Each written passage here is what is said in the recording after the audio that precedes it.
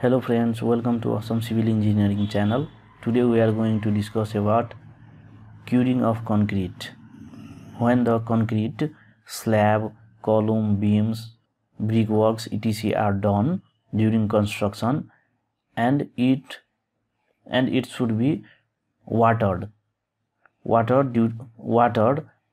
to remove the loss of moisture from the concrete or mortar for the proper bonding between the cement and bricks, aggregates and cement, sand, etc. First of all, what do you mean by curing?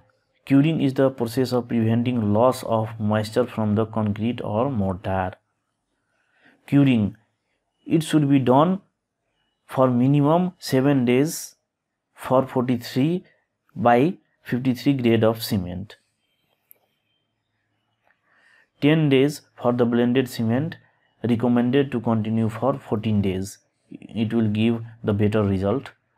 Following are the procedure that should be followed during curing of concrete or mortar.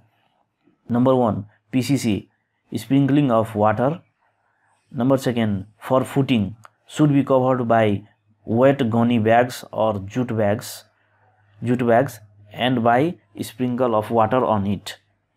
For columns, same as footing, covered by gunny bag or jute bags, and water is sprinkled on the surface of column.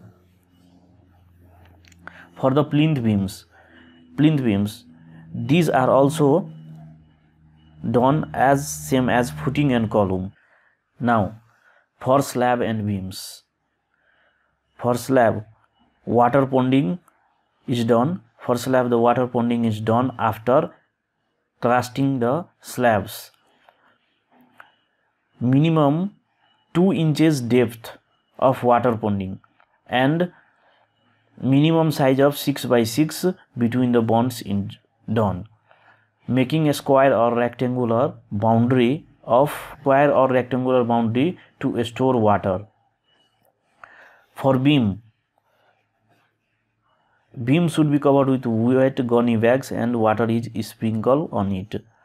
But never forget, after desoldering of the slab, the sprinkle of water from the bottom side is also done.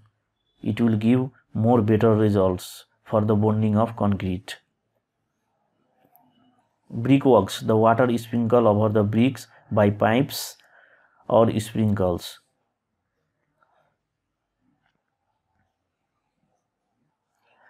Internal and external plaster, intermediate sprinkle of water by pipes. Waterproofing, the curing of waterproofing is done by ponding, same as slab. Tilling, for tile works, sprinkle of water on the tiles by the pipes or the use of sprinkles.